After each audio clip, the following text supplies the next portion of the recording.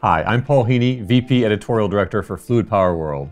And I'm Mary Gannon, Editor of Fluid Power World.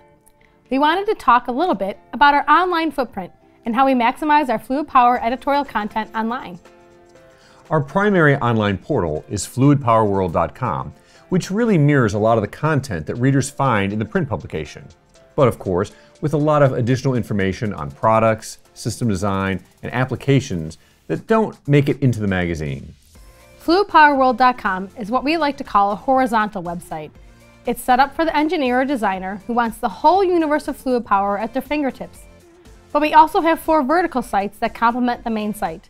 These are called our tip sites, and they're mobilehydraulictips.com, pneumatictips.com, sealing and contaminationtips.com, and hoseassemblytips.com. So when we receive a product release on, say, a quick connect coupling, we'll put it on hose assembly tips. Or if it's an FRL, it goes onto pneumatic tips. Or a mobile hydraulic cylinder would be posted on mobile hydraulic tips, and so forth. But what's really cool is this. All of that content is then syndicated up to the parent site, fluidpowerworld.com, so it appears there as well. What this means is that we're giving our readers even more options. If they're specifically looking for a hydraulic filter, they know they can find it quickly on sealing and contaminationtips.com. Or vacuum pumps are a mainstay of pneumatic tips. But if they want to look through everything that's new under the sun in fluid power, we give them that flexibility too with fluidpowerworld.com.